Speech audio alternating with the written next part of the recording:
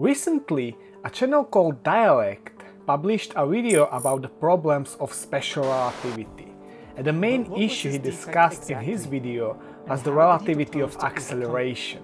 According to the creator of the video, special relativity has one fundamental defect to this day, and it is the need for absolute acceleration.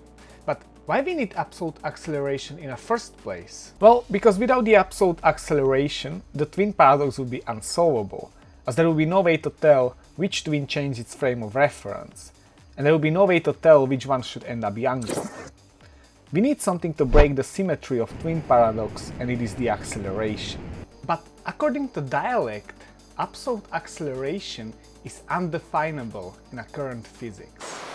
The answer to this problem is to define absolute acceleration as meaning acceleration relative to an inertial frame. But of course, inertial frames are defined via an absence of acceleration. So this definition is horrifically circular. So the argument of the creator is this. Special relativity is based on a postulate that states the light travels at the same speed relative to all inertial observers.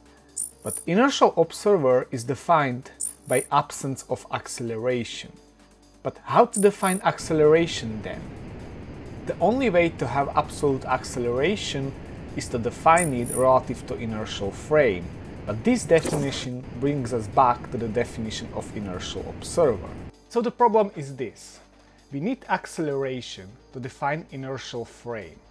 But we need inertial frame to define acceleration. So there is a clear circular conflict in this. Since we can't define acceleration through inertial frames, we have to do it some other way. And the usual way how it is done is through accelerometer, which is basically a mass attached to a strings. And if we measure deviation from the center, we say we are in accelerated frame. But the Dialect has also problems with this definition. Unfortunately, since any measuring instrument first has to be calibrated before it can give meaningful readings, given a spring accelerometer, we'd have to make a choice of where and when to calibrate it before we could use it. And should we choose to calibrate it on a rocket ship that, unbeknownst to us, was blasting through outer space, then as soon as the rocket engines shut off, the spring would stretch, leading us to wrongly conclude that we had begun experiencing a force. But this is where probably many of you become suspicious about his arguments. Because it is not very hard to argue that even though you try to calibrate the accelerometer under acceleration, you could still do it, and it is simply due to the fact that the acceleration is a vector and it can have only one overall direction and length. So let's build such an accelerator by ourselves. We have three components: rigid outer box, massive ball, and four identical strings that have the same length in one particular direction. Now, if we connect the strings to the ball and to the box, we would immediately detect anisotropy. We had the strings of the same length at the start, right? Now we don't, and we can easily detect the direction of acceleration. Apparently, I was able to detect acceleration without calibrating my device, right? Yeah, I kinda calibrated it at the start by taking four identical strings with the same length in one particular direction, made from the same material. And I didn't need any inertial frame to calibrate it. After all of this should be kinda obvious. If there was an acceleration, the string length would depend on the orientation, which is a clear sign of anisotropy in space. According to Noether's theorem, every symmetry is connected to a certain conserved quantity. And if you have an isotropic space, the quantity that is conserved is called momentum. And this is huge because acceleration creates anisotropy in space, and therefore the momentum is no longer conserved along that particular direction. This should be, however, obvious because if you are in a rocket ship accelerating near a very massive object, from your point of view, the massive object is accelerating relative to you, so it's gaining a huge amount of momentum, which is a clear sign that there is something wrong with your interpretation of acceleration.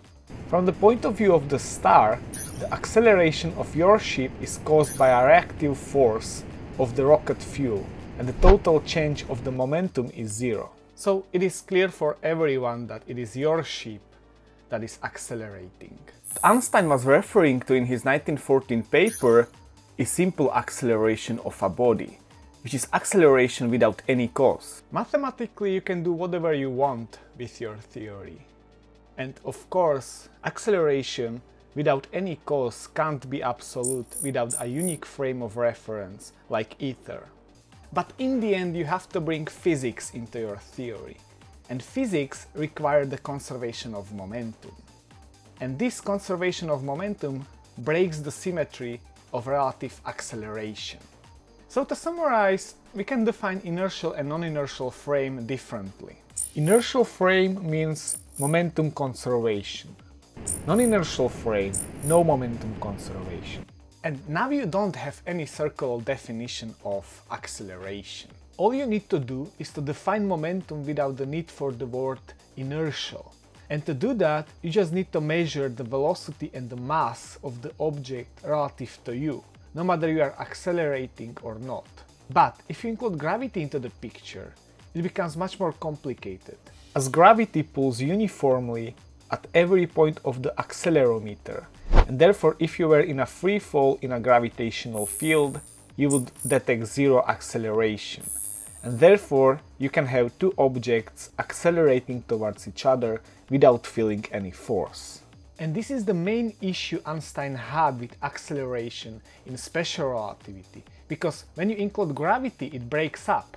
The proposed solution by Einstein was to get rid of the mystical force called gravity completely and replace it by curved space-time, where objects travel in a straightest line possible but on a curved manifold, which can create coordinate acceleration of two objects in space. So, did we lose the absoluteness of acceleration in general relativity? Well, no, because apart from coordinate acceleration, we have also quantity called proper acceleration. And it is basically acceleration relative to the free fall. And this quantity, the proper acceleration, is a thing you measure on your accelerometer, and it is an absolute quantity. Therefore, it is not an apple that's pulled down to earth. It is you accelerating towards the apple.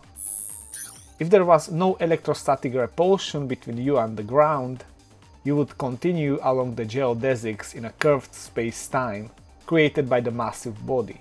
But in terms of conserved quantities in general relativity, it is much more complicated because simple momenta is not gonna be conserved in most of the cases. To find the conserved quantities in general relativity, you need to find symmetries of the space-time you are working with. And these symmetries are going to tell you which quantities are gonna be conserved. And eventually, if you work on particular problem, by conserving such quantities you won't ever arrive at such paradoxical conclusion like twin paradox in special relativity caused by relative acceleration. So that was it for this video. If you like it, just press the like button, comment if you have anything to say, or just give an opinion, and I see you next time. And to be clear, I like Dialect. I just disagree on this particular topic, otherwise I think it's really great channel and I think you should be following it.